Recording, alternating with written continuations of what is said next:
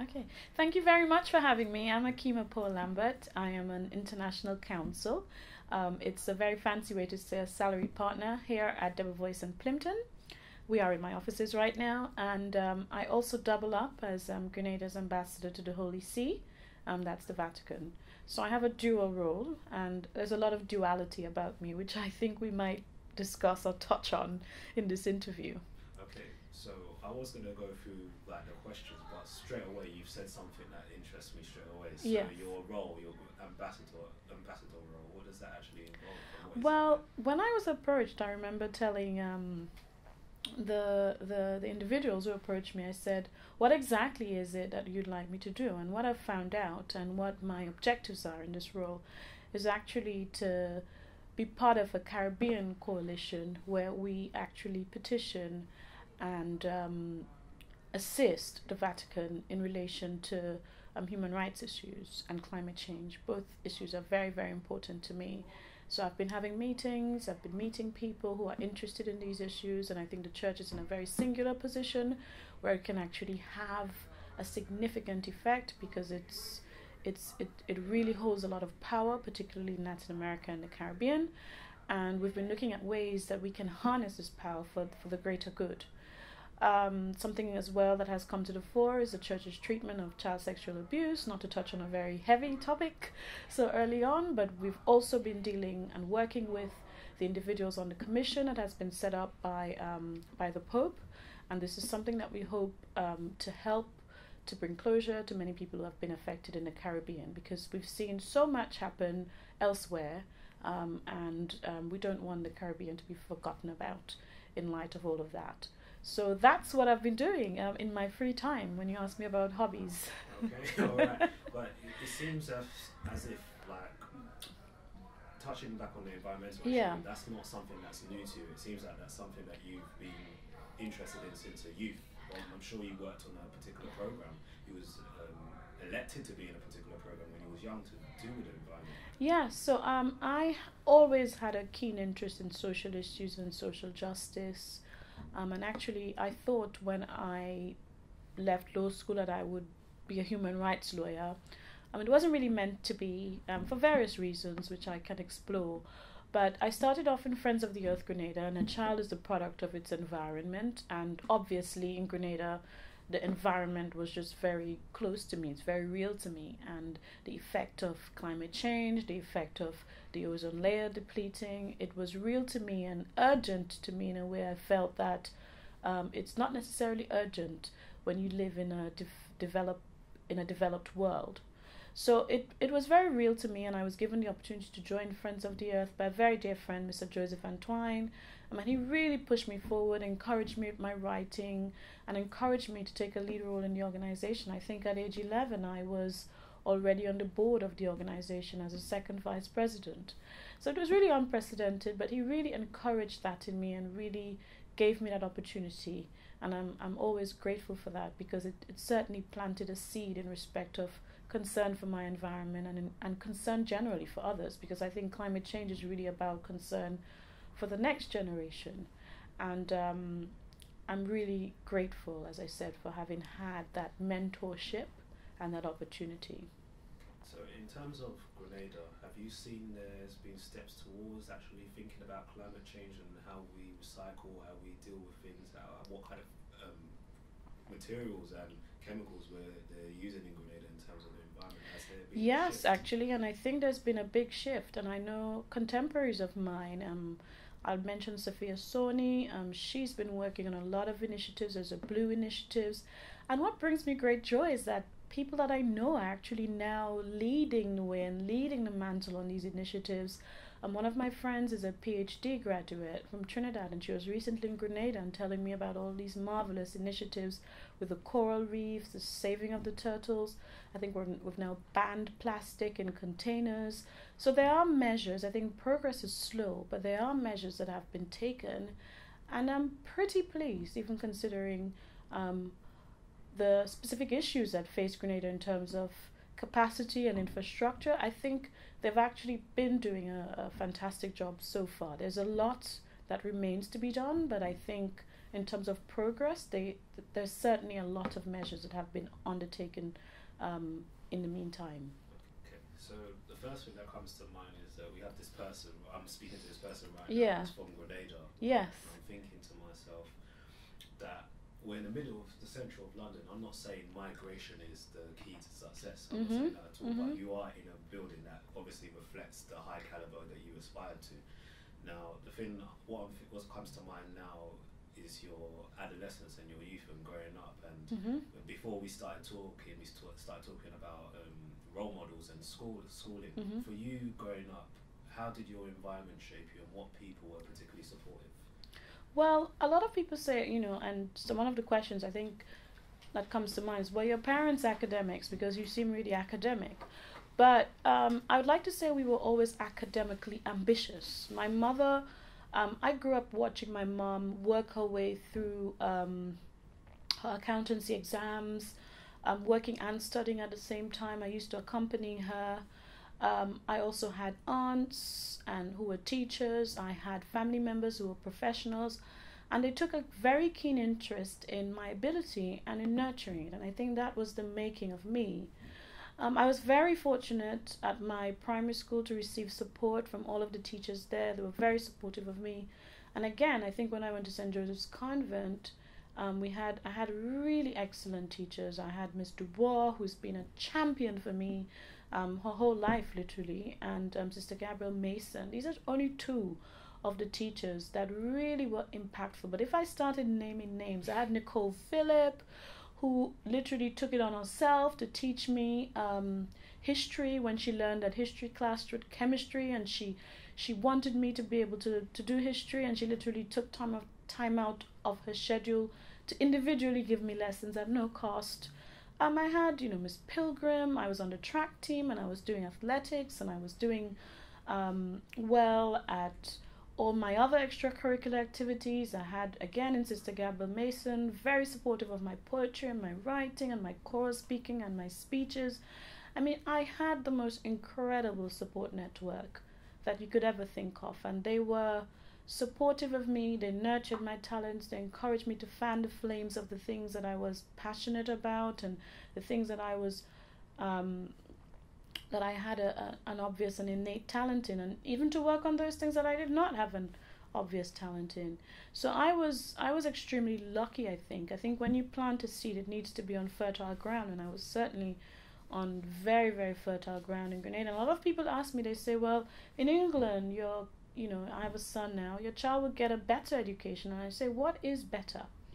Better is an education that allows you to be holistic, to have a holistic approach to life, that will teach you the relevant skills. It's not just about ABC 1, 2, 3 and learning Latin. And I think I genuinely had the best education in Grenada. I think I learned about life. I think I learned and I was led by example. I think I learned about decency, about humility, about initiative.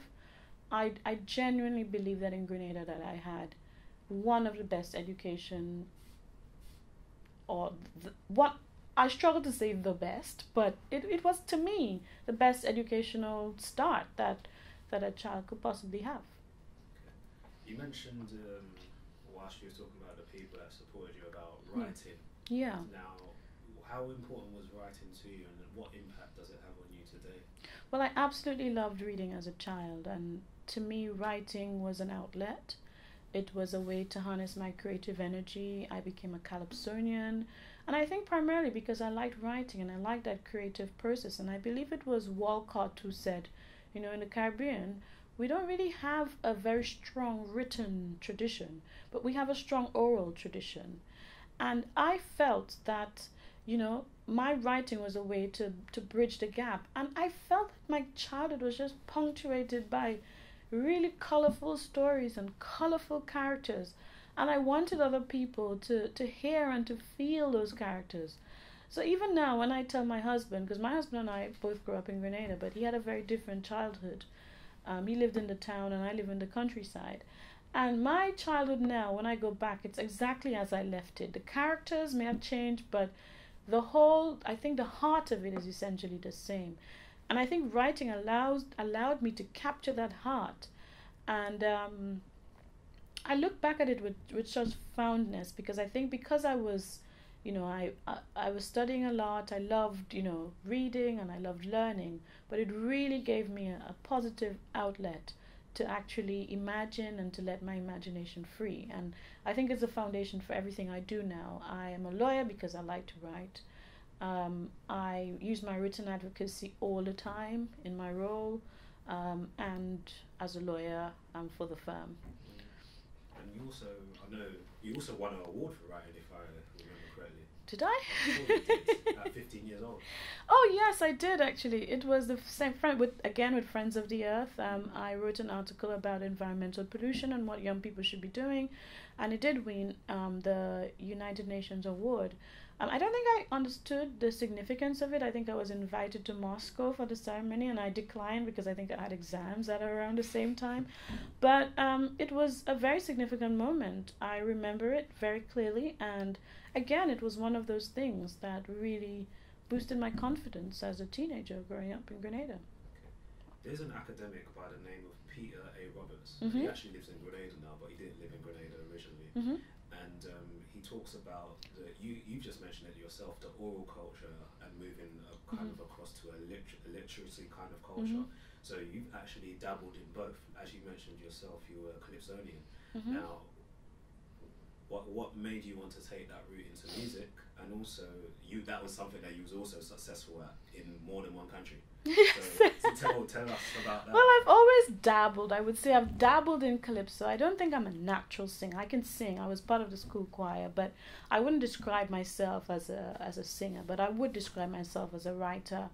Again, as I keep saying, child product of environment. My uncle, Akima Paul, he was a calypsonian, and then my cousin at the time had taken part in a female calypso contest, and she won. And I was one of the actresses on stage, creating the presentation. And I've always loved calypso. I used to beg my mom to take me to Dimanche Gras. I love the stories. I love the double entendre. I love the irony. I love the putting together of the melodies. And I love the history of it. I think it's one of the things that we can be really proud of as Caribbean people. We're the only country where we have political humor encapsulated in song. Most other countries, they have love songs, they have songs, but there are no countries I've met that would be entertained by a political song.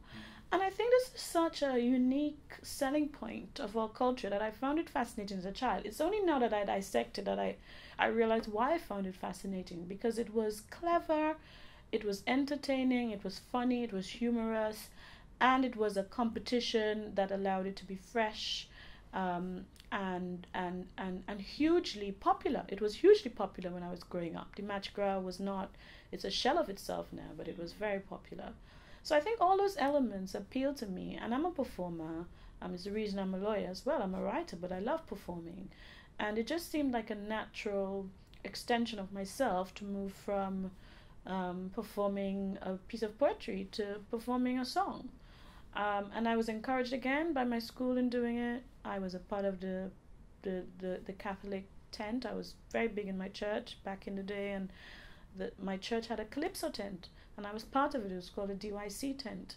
And that's how I started. And we were like a family. We moved up and down the country. We'd have our calypso gigs. We'd have our tents. And then I moved on from that into managing my own children's calypso tent. So I think, again, it was one of those things that built my confidence, but it was really a natural extension of all of the things that I was already doing in Grenada, and all of those things that were imbued in me from my cultural references and points of view. Scholarship, tell us a bit about that and how you actually attained this achievement. Yeah. So, thanks again. When I was at St. Joseph's Convent, I did incredibly well. I won the regional awards. So for GCSEs, I was a student in the entire Caribbean who did the best by the CXC governing board. So I was invited to Jamaica. Now they give a scholarship to UE if you win this award, but at the time they didn't. So my only hope, and I was not born with a golden spoon in my mouth, I knew that I had to get a scholarship if I wanted to attain in any way. My family would have been able to help, but I think it would have been very, very difficult. So I put my head down when I went to A levels. My goal was to get this island scholarship. And in a way, it was a product of my hard work, but I think it was also a product of a lot of people also helping me. I remember I went to TAMCC, and at the time we didn't have a Spanish teacher, and Margot Dubois in St. Joseph's Convent, she arranged for me to have private tutoring because I just didn't have a teacher. We had teachers who went absent who were teaching math, and I had to teach myself math. And then I had very good people like Jeff Jeremiah, who still runs a math club, really just volunteering his time. So it was a very difficult, arduous route, but I remember two of us actually got really good grades. I got all A's, and there was someone else who got all A's, and then there was a decision to be made, because at the time, now there's more, but there was only one island scholarship. Who do you give give it to? Wow. And I did 4, I think she did 3, and then they had to do it on 3, and it was just a complicated decision. And at the time, the current Prime Minister of Grenada said, I'm going to give 2 island scholarships, because I think the 2 people who actually deserve it this year, they did exceedingly well, and I want to make sure that they both get to go to university. Mm-hmm. So again, you would say serendipity, but I would say, it's just a perfect alignment of things, and that's why I always speak highly of Dr. Mitchell, because he didn't have to do that, but he did. And it makes me really happy now that, his investment and his faith in me hasn't been proved wrong, but it explains why I think, you do the work, but I think sometimes you also need a bit of help and a bit of push. And now I'm very focused on reverse mentoring. I'm focused on helping. I'm focused on financial assistance, because I really want to give back in the same way that I think others have given to me. Okay, so as an adult, not an adult, teenager, I suggest that you ended up at Cambridge. Yes, I did. Mm-hmm. So ending up at Cambridge, that's quite obviously exceptional achievement. Well, it was actually, I didn't intend to. When I was a kid, I never knew of Cambridge in that sense. The only way I knew about Cambridge was the Cambridge A-level exams. It didn't dawn on me that you could actually go to Cambridge. And I think I saw it in a church newspaper that a girl who was my age was at Cambridge. And I was on a gap year. Well, you didn't call it gap year in Grenada. You took a year off to work because your parents thought you were too young to be going. I was 18 or 17 years old when I graduated, and my mom thought it was too much for me to be heading off to a new country. And so she insisted that I worked. I like to pretend it's my choice, but it wasn't. I read that she had got into Cambridge and she had 4 A's. And I said, well, I have 4 A's. Maybe I should apply. And I just applied. Out of the interview schedule, I was in Manchester the next year for a youth parliament. And I told them I was there. They said, why don't you come down? Why don't you interview? I went in there totally unprepared. Didn't have any tutoring or coaching. And knowing what I know now about Cambridge, I think it's quite extraordinary that they took a chance on me. I'd like to think that I took a chance on them as well, but because it wasn't necessarily the environment that I was expecting when I got there. But I have to say my experience as a whole was very positive. Okay. In terms of migrating from the Caribbean, yeah. Obviously, at Cambridge, obviously, I know the demographics are going to be skewed in a particular way, but yeah. What was it like actually being a person from the Caribbean? Because I'm sure there might be people there or who are Caribbean by heritage, yeah. but having been in Grenada, in the Windward Islands, migrating and actually being in Cambridge in that environment, yeah. What are some of the things that stand out to you most, yeah. or stick in your mind most? Well, I remember I hated it when I first started because it was so cold. I was freezing all the time, and it wasn't a very familiar environment. It was completely new. I hated the food. I just felt that it wasn't seasoned properly. It was all the typical, migration complaints. The vegetables were boiled to death. You were expected to eat in the buttery. I remember buying my chicken and trying to cook stewed chicken. Everybody asked me, what is this? I'm smoking the place up. There was a lot of, cultural humor around it. I actually think I might have had an easier time than people who um, were born here, curiously. I think, correct me if I'm wrong, but maybe you walked into it a bit blind rather than having 18 years of experience. I didn't have a systematic, I didn't know what it really meant to be black, I think, before I moved here. I think I knew I was black, but what did it mean to be a minority? I didn't have the minority burden, as I like to call it. So I didn't walk around feeling that I was automatically inferior. I walked in there with a whole hell of confidence.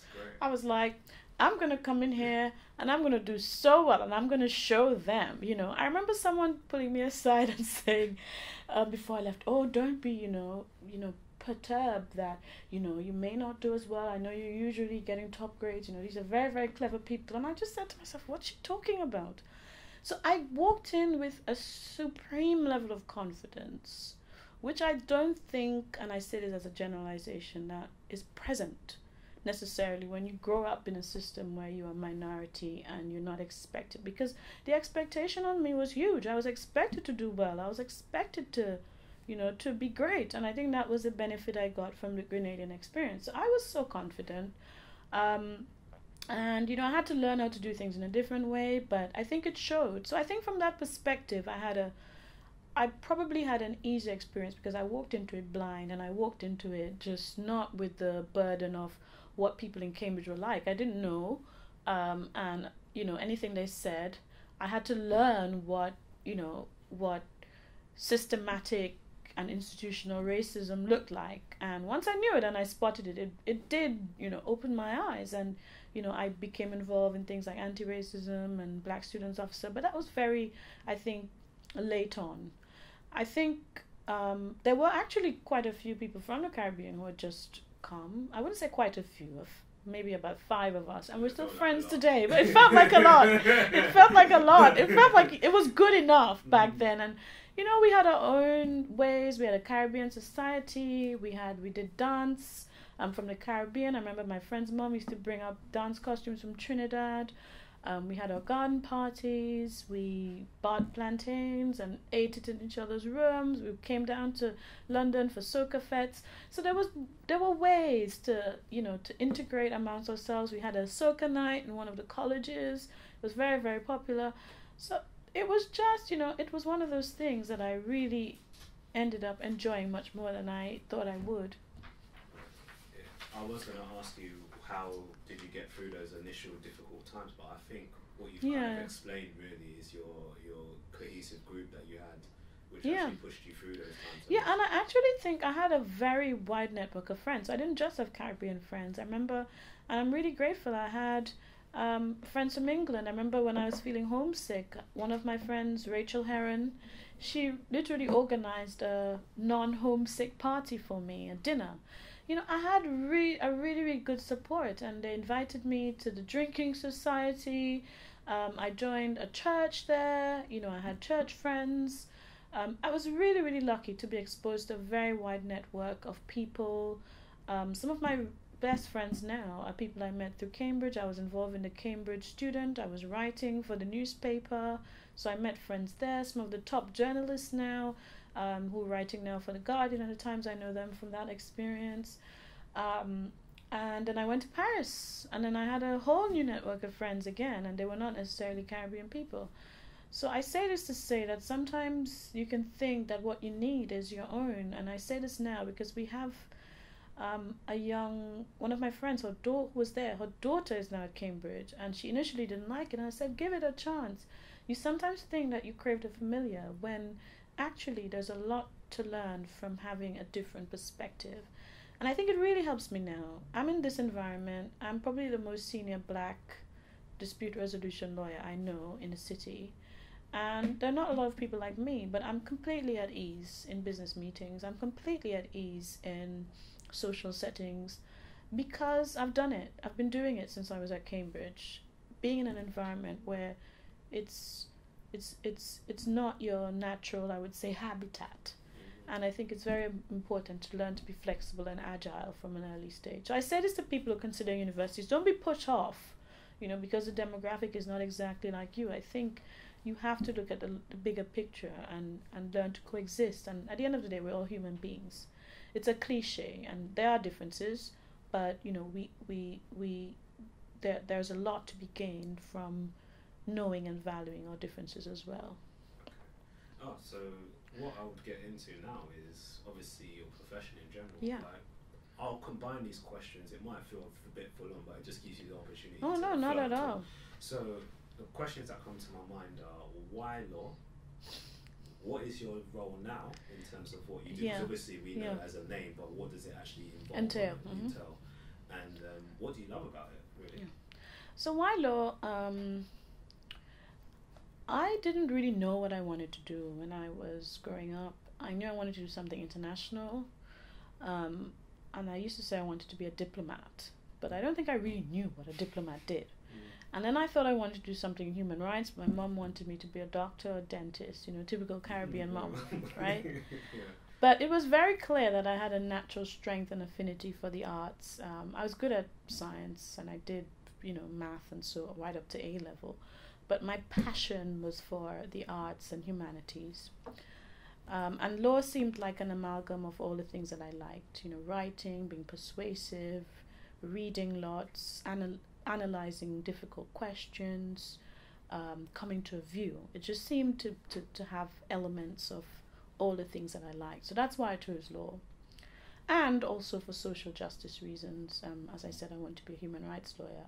I tried it out a little bit, and it wasn't exactly my cup of tea. I felt that I was achieving a lot of social justice by some of the initiatives I'm involved in. We do a lot of human rights cases here. We do climate change cases here, and I felt that, you know, that was a good way to do that kind of work, but to have the protection of a corporate institution behind it.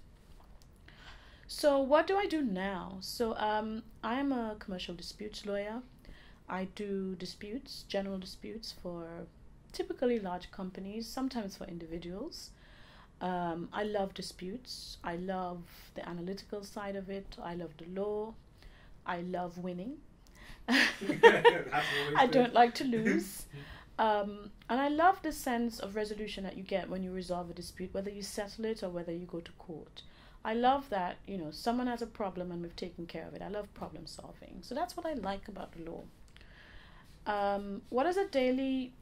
What do I do on a day-to-day basis? I tend to do quite a variety of things, and that's also a reason why I like it, because from one day, today I could be drafting instructions, or I could be drafting a memorandum on a legal question. Tomorrow I could be having meetings with clients on the questions in point. I could be mentoring some. I do a lot more mentoring now that I'm more senior or junior associates. I'm sometimes in management meetings or recruitment meetings, interviewing potential recruits. I do quite a lot of that now. Sometimes I'm in court. Sometimes I'm doing an arbitration, or I'm preparing documents or filing documents for an arbitration. So it really depends. It's really variable, and it gives me a lot of excitement when I look at my calendar for the next day. I do a lot of business development as well, so a lot of lunches, a lot of panels. So it really depends on what day of the week it is and what time of the day it is. And I think that's what gives me the pep in my step to keep doing this job, because I really like it. It really allows me to use all of my skill sets and to bring them together in a harmonious way. Okay. Not to take a negative route, but is there any cons, anything you would like to change? Oh no, there's a lot I would change. And because you like something doesn't mean that it's necessarily plain sailing. Yes, and I've had challenges. I mean, I don't want to make it seem as if, you know, it's all la-di-da. Nothing is, right? And some things I would change are the hours. We work insanely long hours. We have very demanding clients. There's also a culture that I would change. I think it's a very macho culture. I don't think it's sometimes a very welcoming culture for difference. I think working class males, I think black females, I think when you add the intersectionality of all of these identities, it actually is not very usual in the city. So I would change that, because I would like there to be more opportunities for people like me who didn't necessarily have the skiing, water polo background to actually be here and to feel comfortable and to feel confident. And I'd like to change the working hours and to have more flexibility for women like myself. You know, if you think, you know, having a family, it's very, very difficult to do this job and to do it well. So there are things I would change, definitely, but it doesn't mean I don't like what I do. But I just think the environment in which I practice could be shifted and have certain things tweaked or significantly changed, as a matter of fact, about them. One of the questions that comes to mind now is in terms of the children in the Caribbean, because in the UK you tend to have these. They have them in the Caribbean as well, of course, but like a open day, a show day, and advice and whatnot. But getting it direct from the source and someone that's living it and breathing it right now is key. So my question to you is, if a child in the Caribbean, or even in the UK, it doesn't matter because you're for everybody, wanted to get involved in your role, we know hard work is imperative, but what would you encourage them to do or advise them to do as some key things that they can probably do by themselves before even getting to mentorship? Yeah, that's a good question. I think I would encourage them to do some research on, the role and how to get into law, because sometimes you find people choosing certain A levels, for instance, that may not be the best A levels to get into law or to get into a firm like this one. A lot of people choose law as an A level, and law is typically regarded as a soft A level. If you want to, for example, if you go to Cambridge, they don't accept or necessarily like people doing law as an A level. So it's important to do some research, and I think the best way to do that would be to align yourself. Reach out to people like me, or reach out to people who you admire, or people who have been through that experience, and ask them for their advice. I think that's the best way to do it. I think also to be agile as well. I think many people follow a very linear route, but it's important to recognize that you can have setbacks, and you can still end up being in the city, or you can choose a different way as well and still end up working as I do. I have a very esteemed colleague. He went to UE, he did exceedingly well, and then he came to Cambridge, he did an LLM, he did a PhD, he's now practicing here. So you can have a different route. You don't have to go to Cambridge to be here. You can go to a different university. You can do well in your exams, and you don't have to follow someone's route, I think, directly. I think that would be one of my pieces of advice. And I think hard work and determination, but most importantly, be authentic and be passionate about what you're choosing. A lot of people are choosing things that their parents would like them to do, or what they think might make them money in the long run, or something that seems very easy. I remember talking to someone about law, and he says, that's too long. I mean, it was someone here, and it always stuck to me. It's like, that's too long, man. That's too long. It's too long.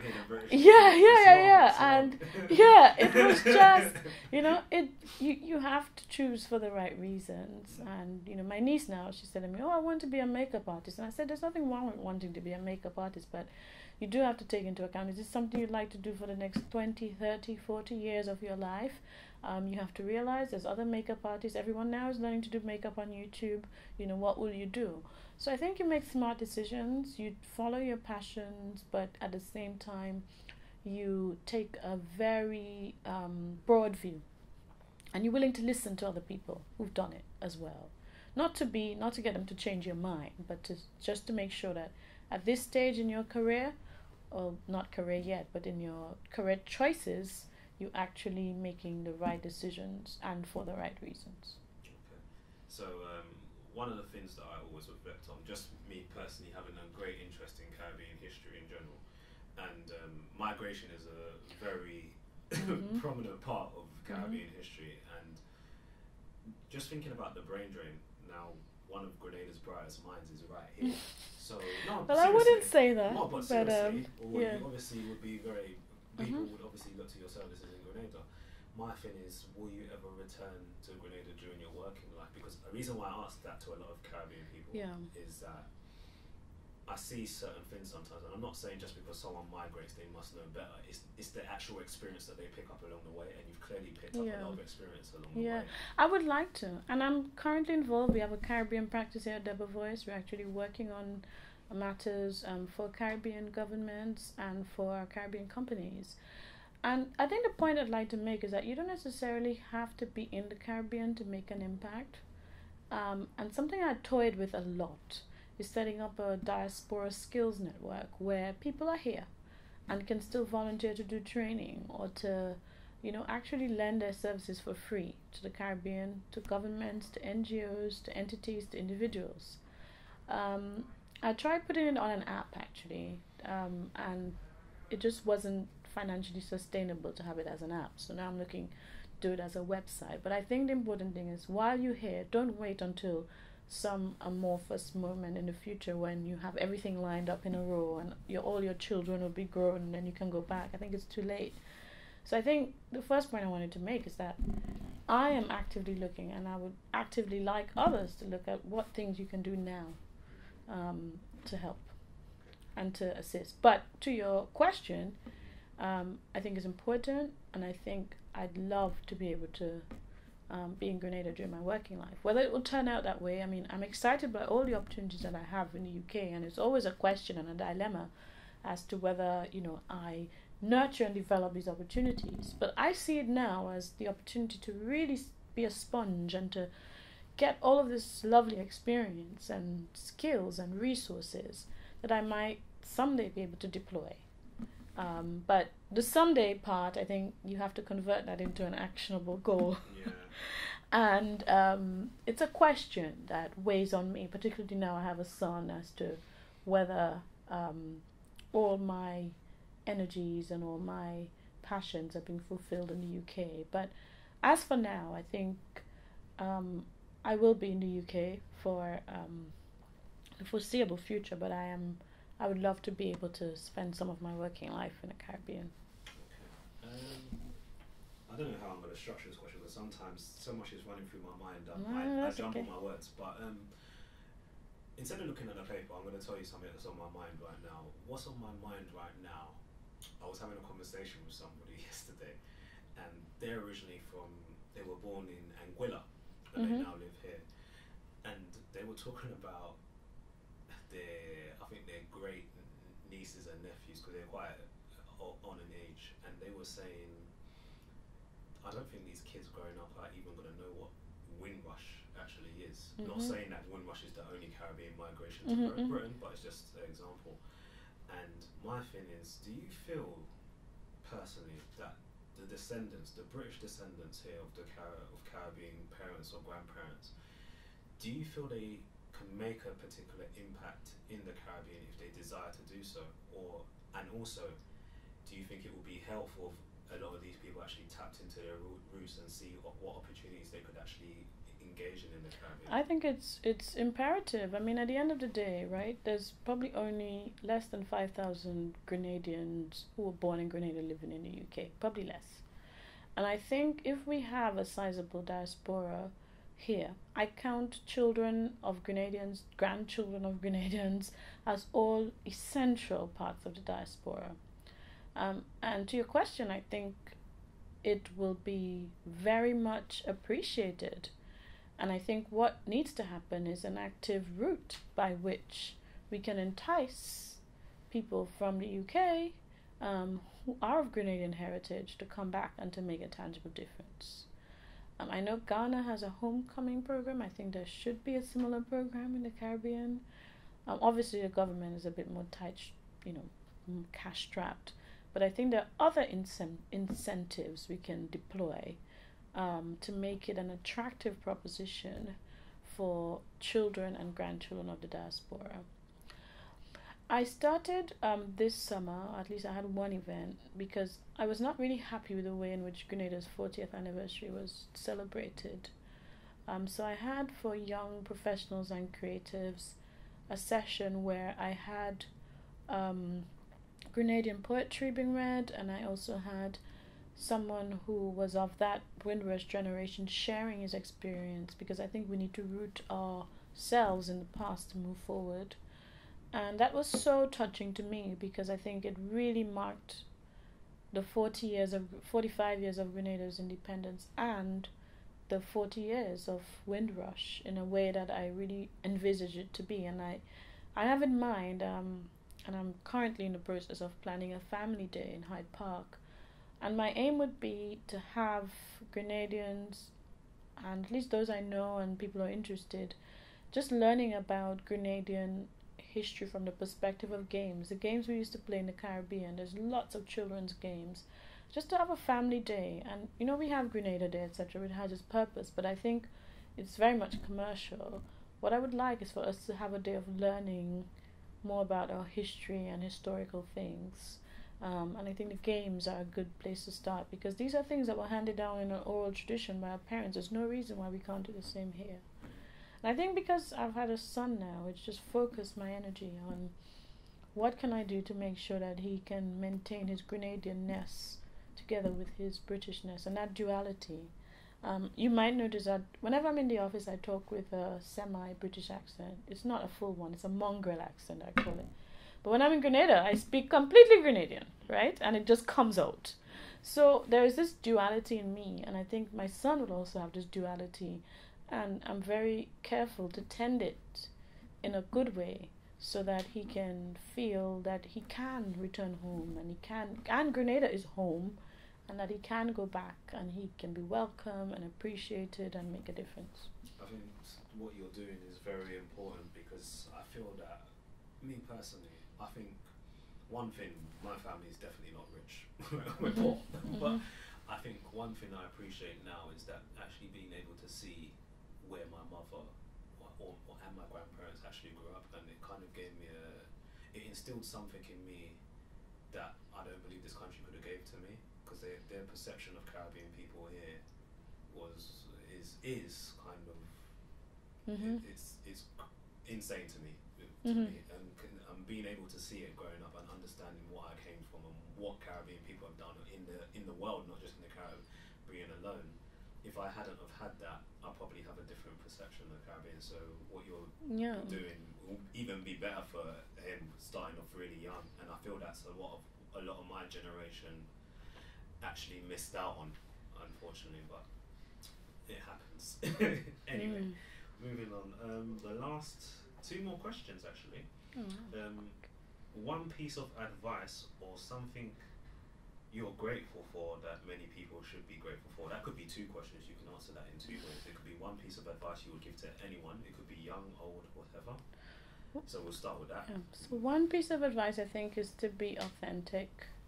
I think being authentic with people and being authentic with myself has, helped me to achieve my professional goals and my personal goals. And that's what I think is one of the most important things, to have a sense of your own identity and to not to lose that in the even here in the city. Everyone knows I'm Grenadian, everyone knows I like oil down, everyone knows, they don't know what it is, but they know I like oil down, and everyone knows that I'm proud of the Caribbean, and I'm fully and authentically Caribbean in myself, and I think that has helped me. It hasn't hindered me. So that's the one piece of advice. And things that I'm grateful for life, for love, for friends, family, nothing material. I mean, I'm grateful for material things as well, but I think the order I've mentioned it is just, my fundamental belief for life, my love, my family, my friends. Those are the most important things to me, and creating an environment and being able to do things to create an environment where we can all thrive. I think those are the things that I'm grateful for. And the very last question before we move on to what I've already explained is, what do you want your legacy to be? Because you're clearly making an impact as far as I can see. Well, I hadn't thought so much of legacy, and I think I'm probably a bit too, I'm getting way older than I'd care to admit, but I'm getting a bit older to think about legacy, right? But I think I'd like to be remembered for caring for others, and leaving the world in a better place from a social justice perspective than I met it. Things like identity, and in the UK here, the identity of black children and sense of self. I think I'd like, I read Bernard Coade's book on, the education system and black boys, and I'm just appalled that not a lot has been done since then. Yeah. So I think it would be fantastic for me. I've set up a mentoring initiative here in Law, in the city. I think if I could do more things like that, and for them to be successful and to continue and actually to effect change where we have more people like me, where I'm not just the only one. I would consider my life to have been a failure if 5 years, 10 years from now, there's still just one black Caribbean lawyer in the city of London. I want to bring others with me. And so I think that, caring for others and creating a pathway for other people, because as you said, I might have to go back to Grenada. So I think it's very, very important. I say this jokingly, but I think it's very important to open up the way so that more people can benefit in the same way I have. I think that's a perfect way to end the first part. So thank you very much. Great. I think I paid something stupid like £1,000 for the ticket, but it was worth it. I cried, and it was brilliant because my country got a gold medal. It was really worth it. Saraka! We had Saraka. We call it Salaka actually, where I was from, and it's a great celebration. It's where you get a banana leaf and you put all the food, and then they would put a dinner mint